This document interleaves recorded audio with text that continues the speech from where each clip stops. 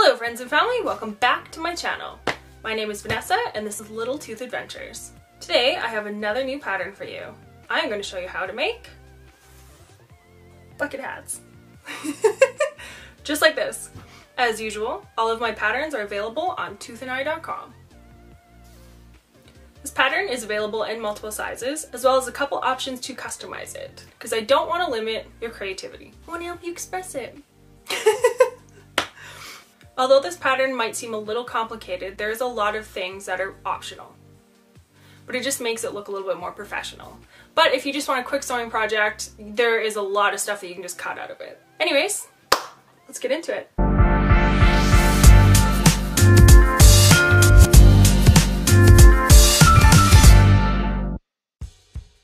Using my pattern assembly tutorial, choose your size and cut out each pattern piece.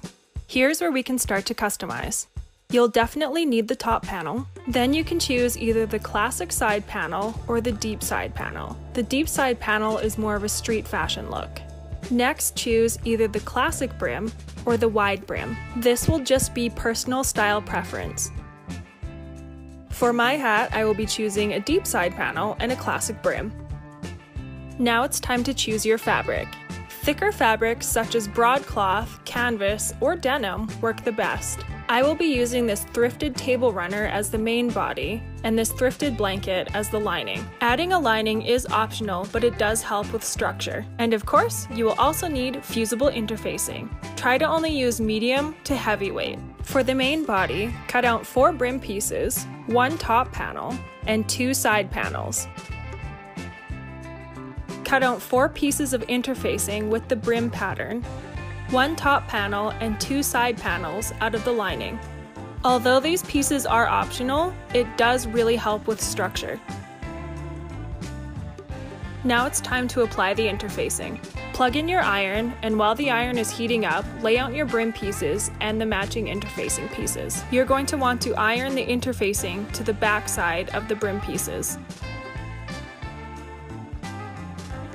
Starting from one end, iron the pieces together.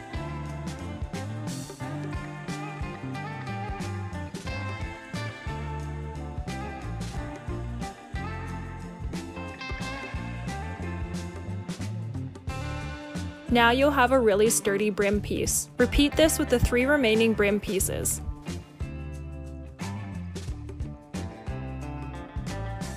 Now that all our pieces are prepped, we can begin sewing.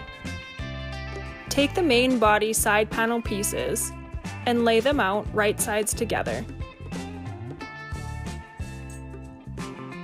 Do the same thing with 2 of the brim pieces and repeat again with the 2 remaining brim pieces. Now pin along the narrowest edges.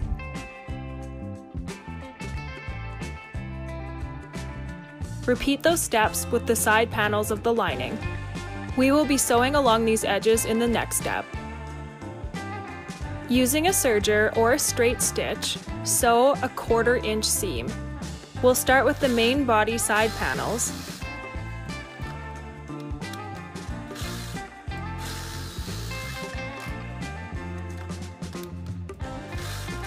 Then we'll move on to the brim pieces.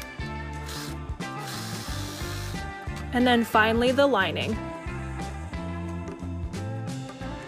You should end up with 4 pieces like this. This next part is optional, but it'll give it that more professional look. We're going to flip all those seams open and top stitch them down.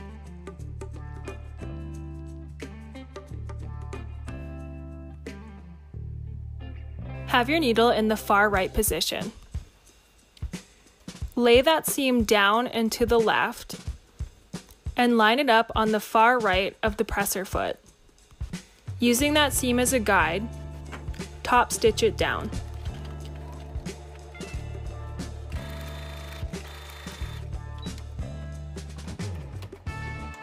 Once you get to the end, pop up the needle and the presser foot, pull back the threads, and then top stitch on the other side of the seam. You should end up with 2 parallel straight seams on either side of where the fabric joins. It should look roughly like this. As you can see, that original seam is now flattened on the back. Now repeat this on every seam you've sewed so far.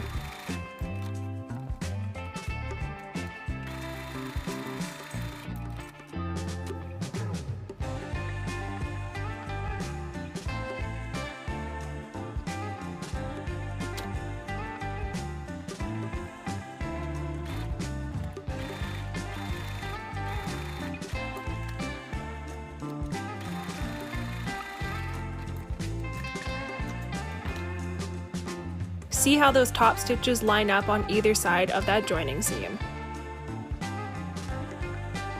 This is what you're trying to create.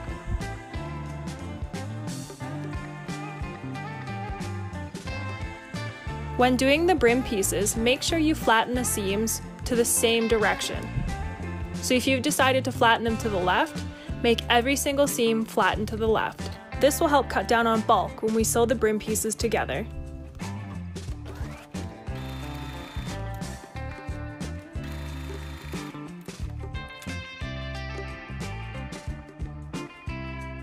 Once that's done, go over all your pieces and make sure you didn't miss anything. This isn't really something you can fix later, so make sure you do it right the first time.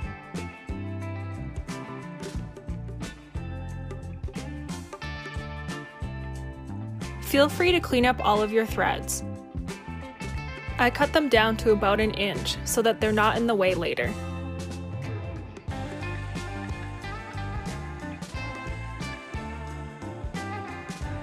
Now take your brim pieces and line them up right sides together. Make sure the side seams are lined up and start pinning around the outside evenly. Instead of pinning right through those bulky seams, I pin on either side of them.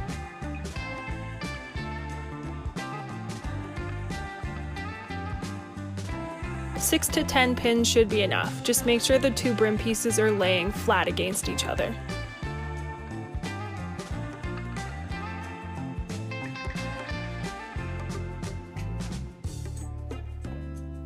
Now we will sew along the outer edge of the brim.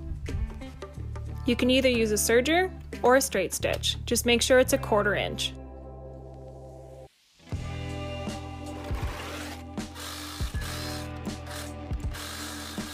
If you cut your fabric out evenly to begin with, everything should lay down flat and you won't have any buckles.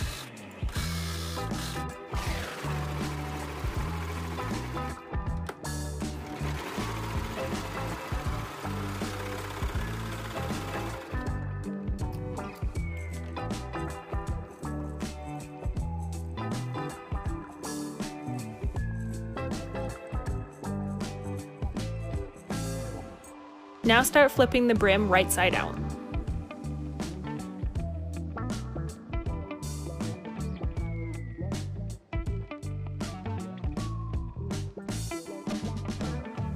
You're going to kind of want to roll those seams a bit so that they lay flat.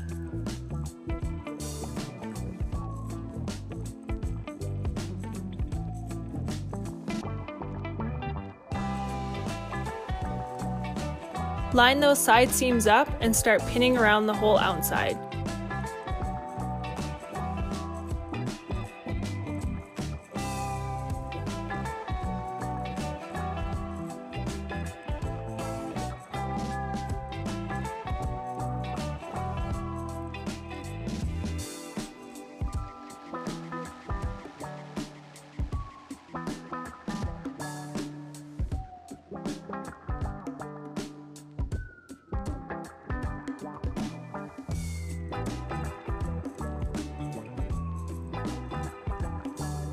Feel free to put a couple pins on the inside to keep that part lined up as well.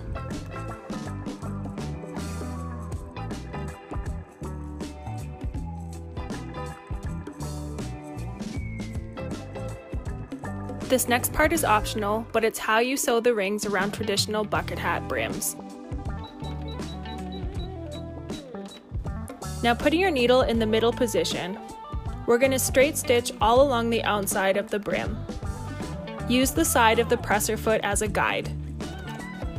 You're also going to want to continue rolling that seam out so that everything lays flat.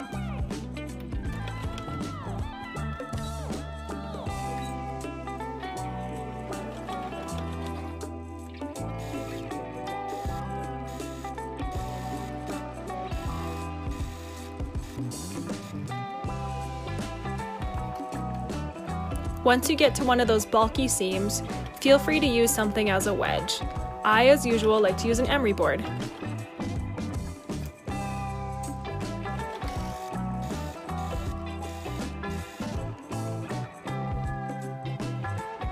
Make sure you clip your first seam ends before you sew over them.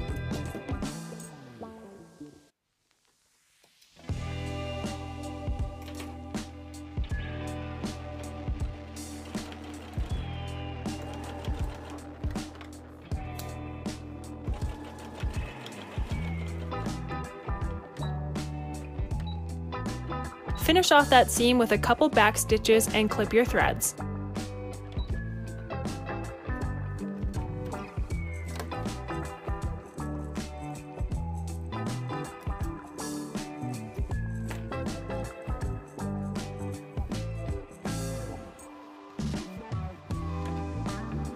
Now we'll do the exact same thing, but instead this time, we will be using that seam we just made as a guide instead of the edge of the fabric.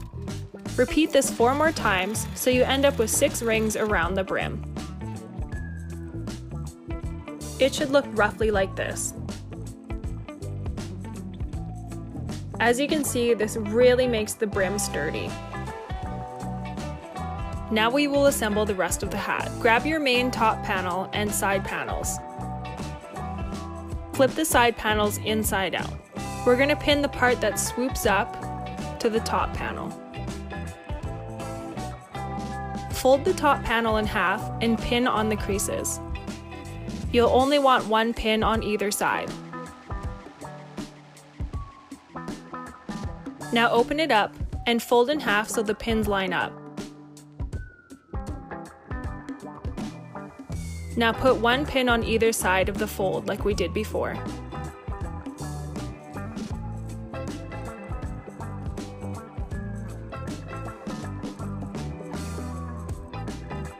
Now you should have 4 evenly spaced out pins around the top panel.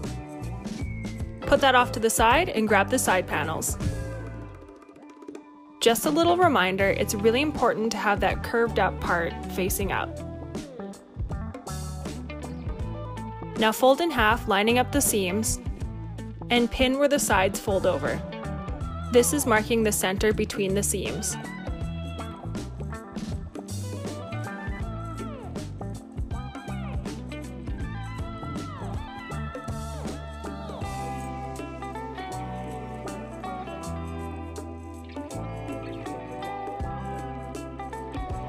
Now using the pins and the side seams as a guide, pin the top panel to the side panels.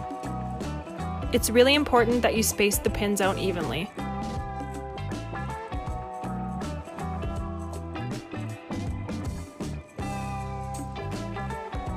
Repeat this part with the lining.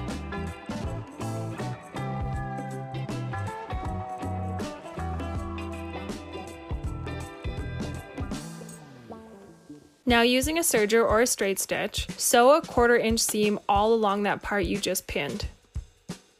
I personally find it easier to have the top panel up while doing this part. You don't have to rush this part, just take your time and make sure everything is lining up. If everything is lined up properly, you should have an even seam with no gaps or folds.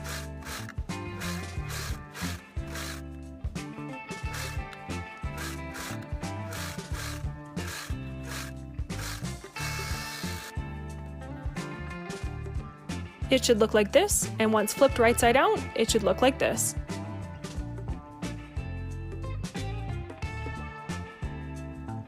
Now repeat with the lining.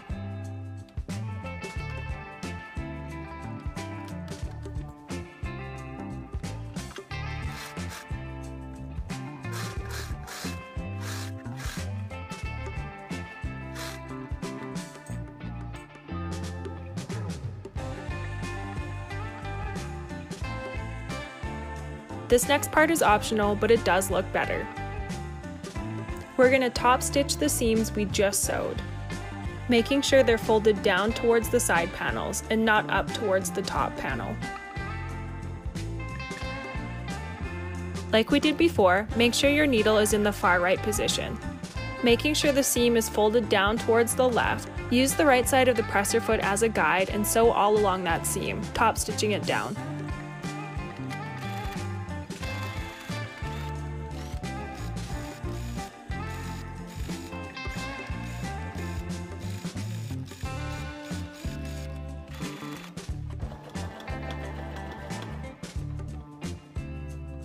Tie your threads off on the inside.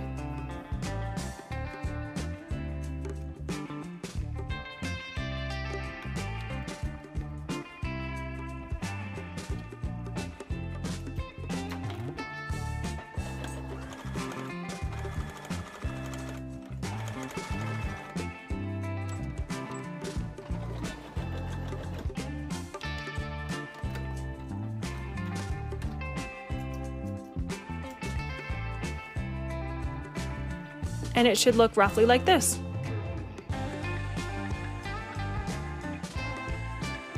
Repeat for both the main part and the lining. Now we only have one seam left. We're almost there, folks. If using a lining, you should have 3 pieces: the top part of the hat, the lining part of the hat, and the brim. Now take your lining and flip it inside out.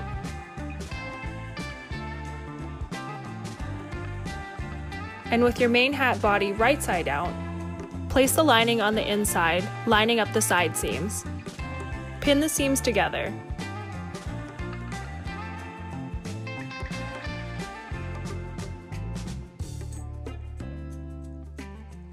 Then using the seams as a guide, find the middle of the sides and place your pins.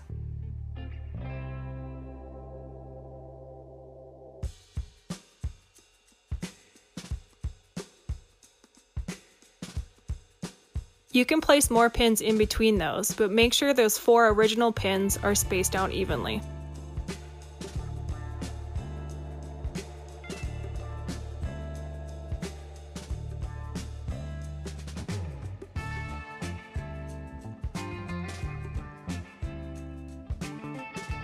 Now do the same thing with the brim.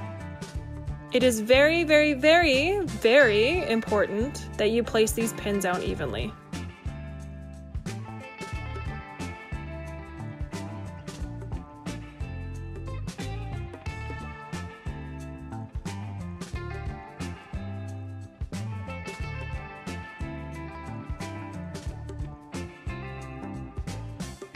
Now flip the main hat body up and using those 4 main pins as a guide, start pinning the brim to the outside.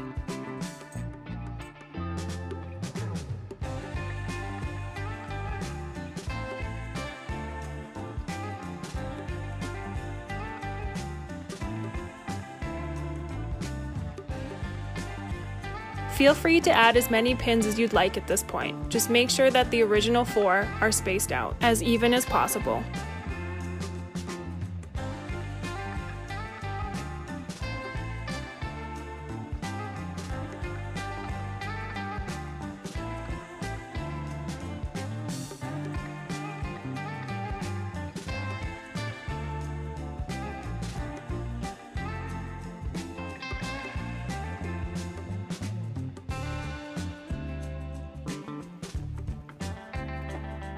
Now we will simply sew that seam together.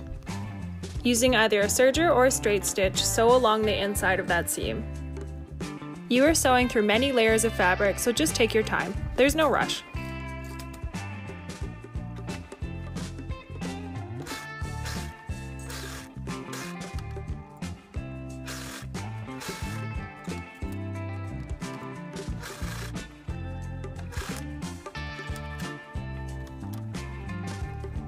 When getting to those side seams, they can be quite bulky, so feel free to manually turn the hand wheel. This can help prevent needle breakage over those really thick parts.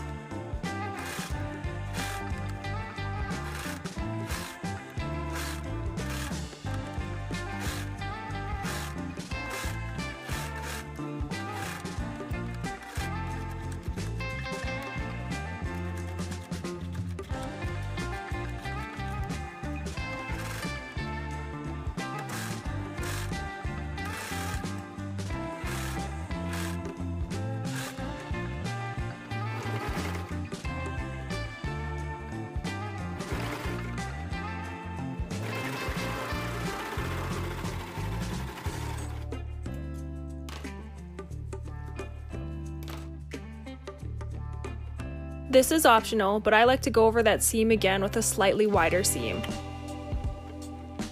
This just helps stabilize it even more. And if you missed any parts, this will just mow right over it.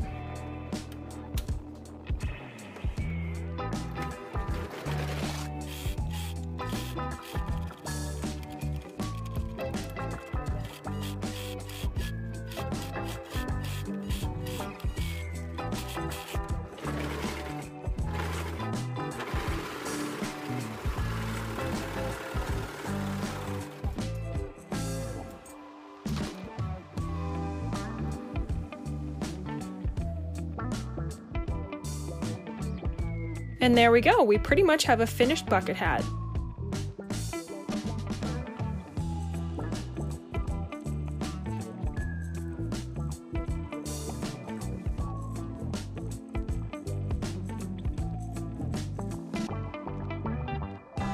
Now, if you really want to make these authentic, we will add grommets for airflow.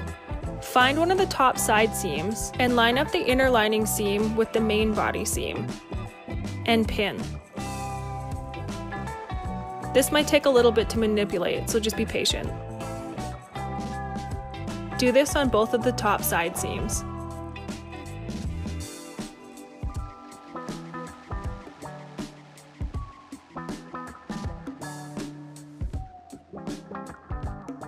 Now, moving a couple inches from where you just pinned, line up the inner and outer seams along the top edge and pin. You're basically just trying to stabilize this area so that when you apply the grommets, everything will be lined up properly. Using that side seam as a guide, measure down by about an inch and then measure out by about an inch and mark it with some sort of erasable marker or chalk. This will be where you punch the holes for your grommets. You'll want one on either side of those side seams for a total of 4 marks. Now, using the instructions with your grommet kit or grommet press or whatever, apply your grommets right on those marks. And now you've created your very own bucket hat. Make sure you put that bad boy on and take it out into the wild.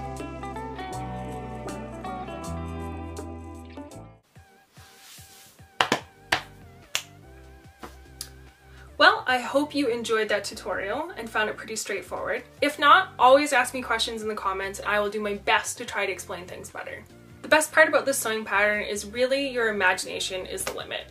For example, I also made this bad boy where I patchworked a bunch of denim together. This was all scraps. Like, if I didn't do this, it would have honestly been thrown out. That looks amazing. But you can also tell on this one, I didn't do like the rings. Because if I did the rings on this, it would have been way too hard. It would have just jammed up my machine, broke some needles. It's too much denim to sew through. But you can also use regular denim. This one. This one has the rings. And also has an actual functional pocket. Just in case. And then this one, which I made out of this amazing faux, like, snake skin. Like, oh, look at that shine. Amazing. If you do end up making one of your own, don't forget to tag me on Instagram so I can see your amazing creation. And if you like what you saw, don't forget to like and subscribe, and I will see you in the next one.